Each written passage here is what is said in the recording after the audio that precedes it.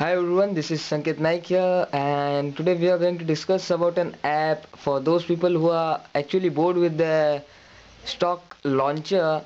I mean to say the TouchWiz, you can say Sense launcher, Optimus UI launcher, Motoblur launcher, and for those people who actually like the HTC's new Blinkfeed feature of their new phone HTC One, and who want a stock AOSP launcher also with that. So here is an launcher that's available for free on the Play Store.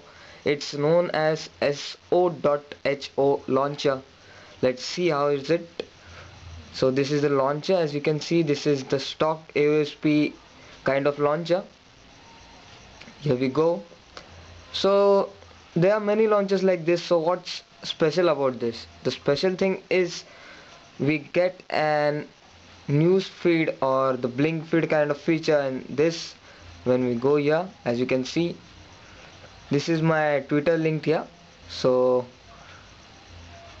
this is all the feed you can see over here.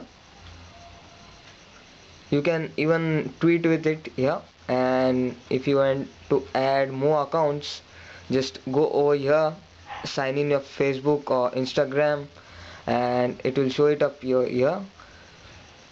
It's kind of good launcher for, as I said before, people looking for the blink feed kind of feature and also looking for stock AOSP launcher. So this is a good option.